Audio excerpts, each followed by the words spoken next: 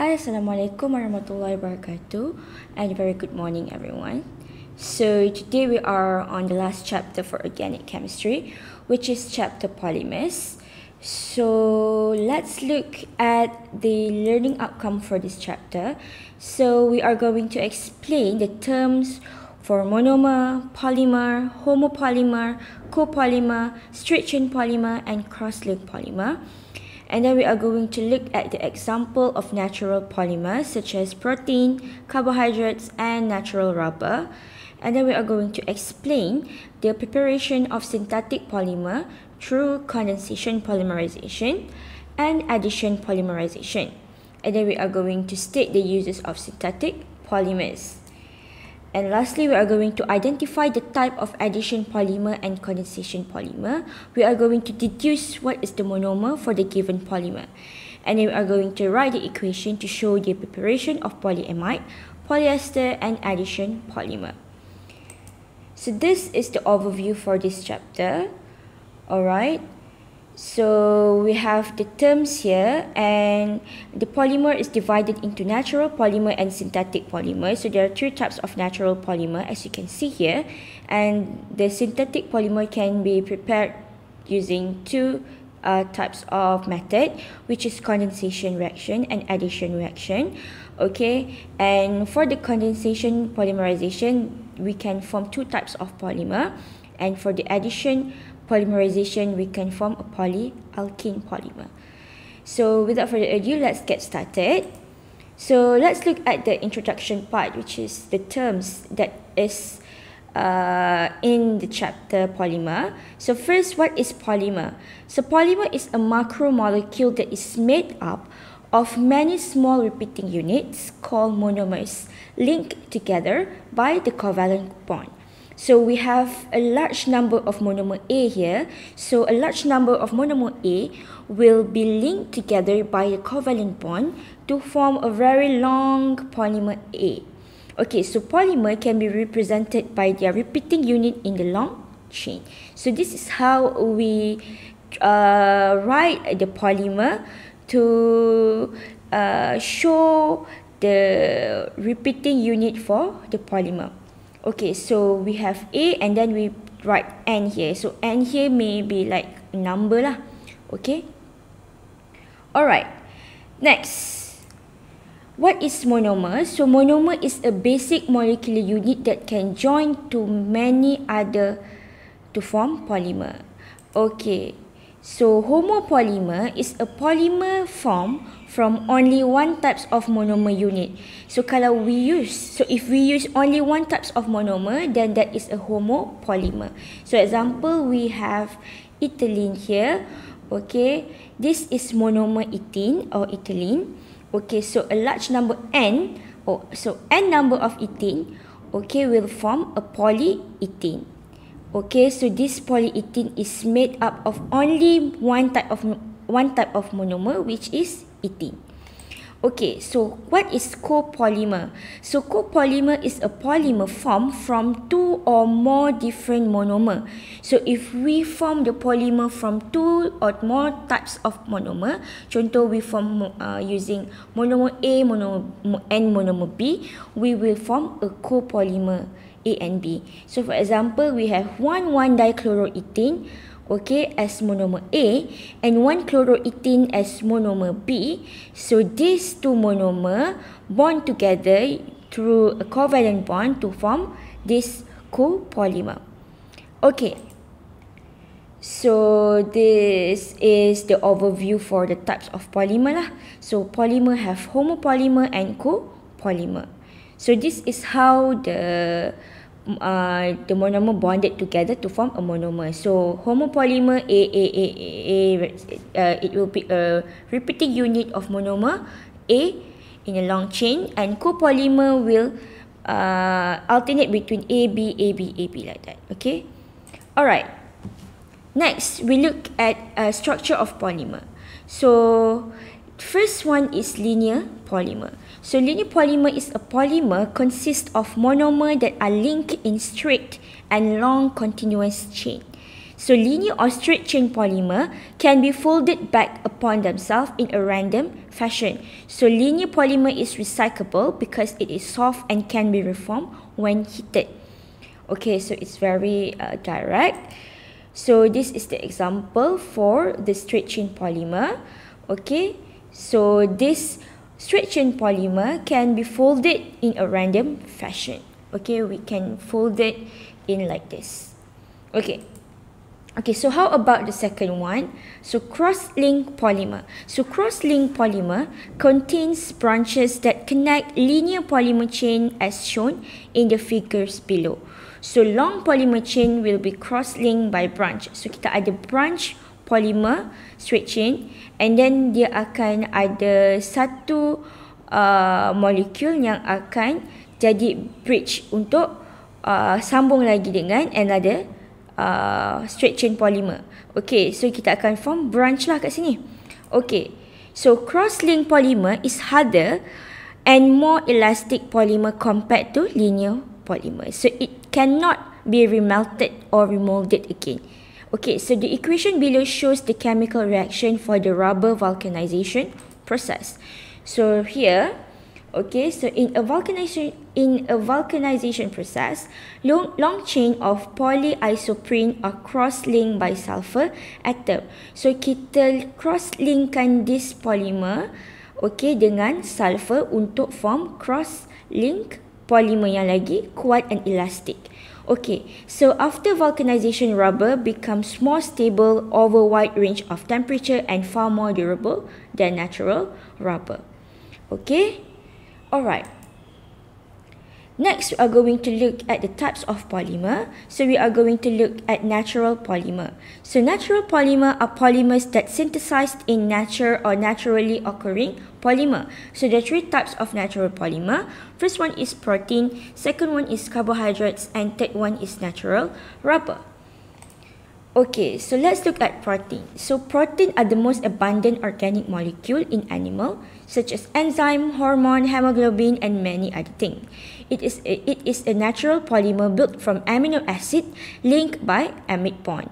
So we have learned this in amino acid, how we can form the polypeptide bond, how we can form a peptide bond or amide bond to form a polymer made up from amino acid.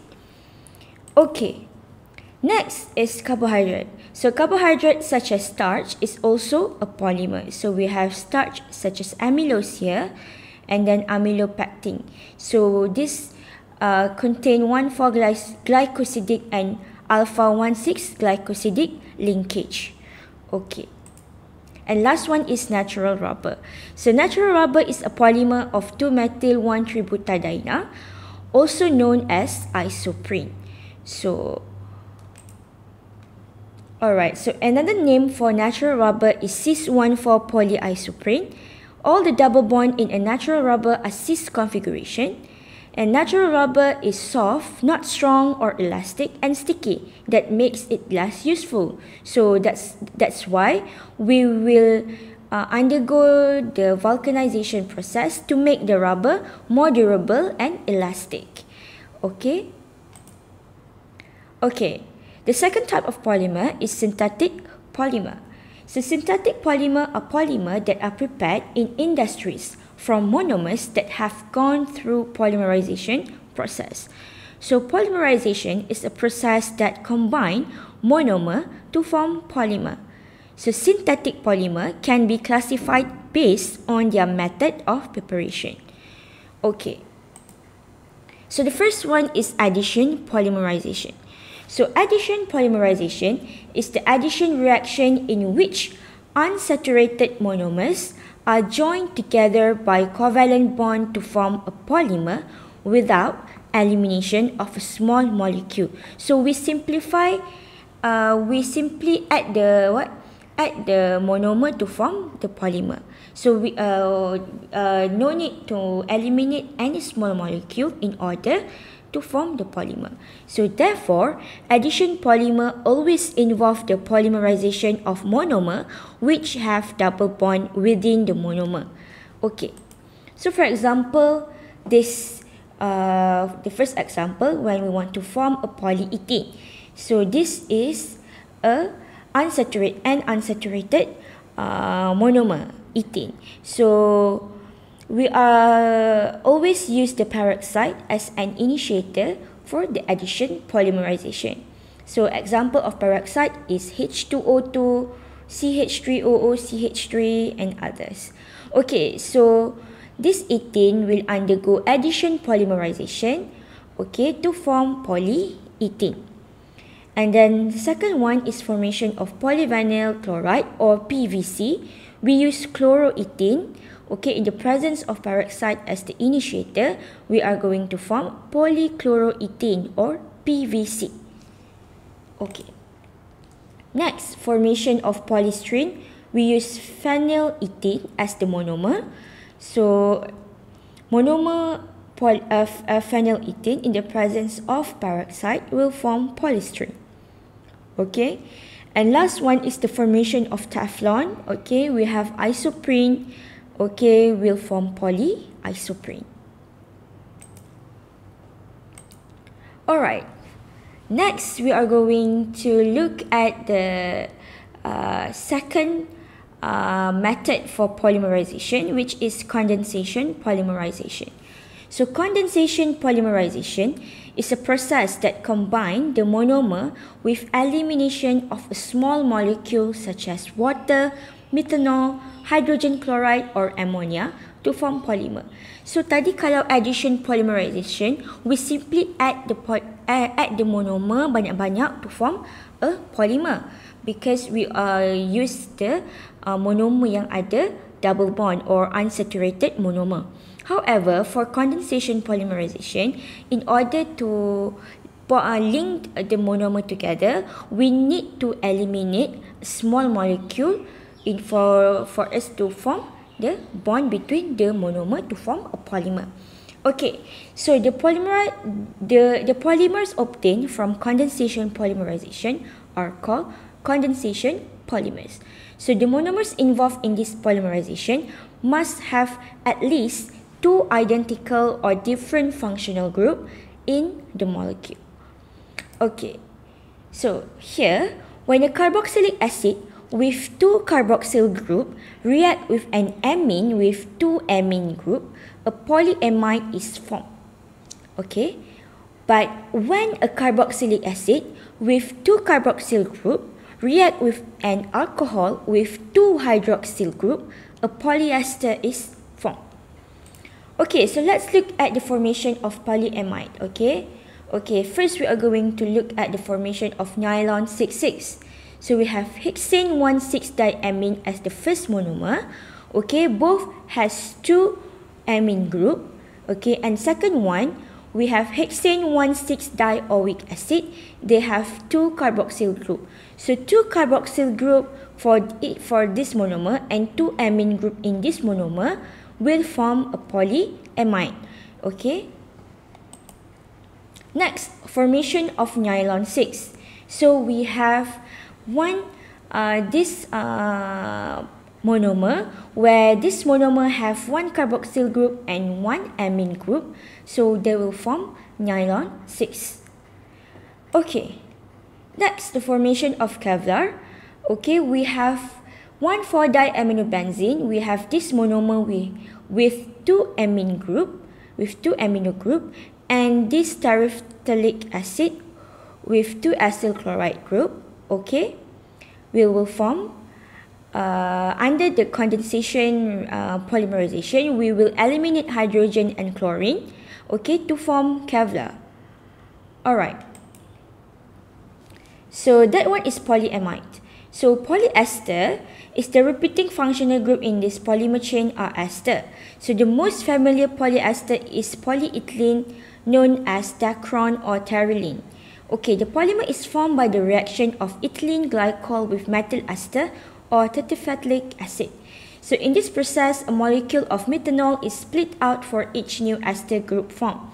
So kalau tadi, untuk formation of polyamide, kita akan buang satu hydrogen and OH, so we eliminate water here. Okay, this one also. And this one we eliminate hydrochloric acid HCl. But for the formation of polyester, we are going to what we call eliminate methanol. Okay, so let's look at the example 1. So the formation of dacron. So we use dimethyl terephthalate. Okay, we will eliminate the OCH3 from this monomer and OH group from this diol to form dacron, and then we will eliminate the methanol here. Okay, so same as the formation of tyrolene. Okay, we are going to eliminate the OH from COOH and eliminate the hydrogen from the diol. Okay, so we will eliminate the water and then we bond together to form a tyrolene polymer. Okay, and last one is the uses of synthetic polymers. So these are the uses of synthetic polymers. So for polyvinyl chloride, PVC, the uses of this polymer is to make water pipes, seat covers, floor tiles, footwear, raincoats and tablecloth. Polystyrene, making disposable cups and plates, food containers, foam packaging, egg boxes. And Kevlar, we are going to use that for lightweight bulletproof vests, protective clothing worn by firefighters. Okay, tyrolene is used to make clothing fiber, tire cord and plastic film. And Teflon are used to coat in the non-stick frying pan because its ability to resist high temperature, and is widely used in medicine synthesis, tests and many more medicine. Okay, so that is all for this chapter polymer. So we are done with organic chemistry. So I hope you understand this chapter, and yeah, bye bye. Assalamualaikum.